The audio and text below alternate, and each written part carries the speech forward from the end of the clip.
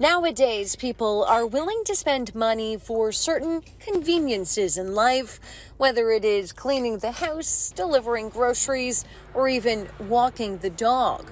But how many people would pay someone to stand in a line like this one? For sure. It's 3 hours.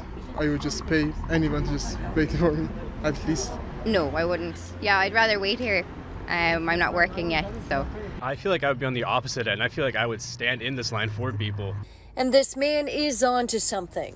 As lineups continue to grow at Service Canada's and Service Ontario's, people are looking to cash in on the inconvenience of standing in line.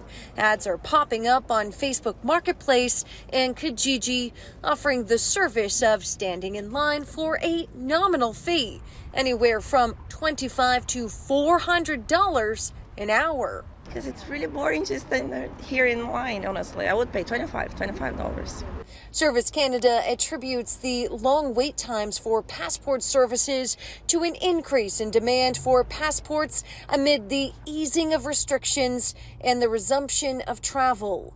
Many have been taking to social media to share their gripes with long lineups, which piqued the interest of Julia Pack, a Toronto-based software developer developing a booking app.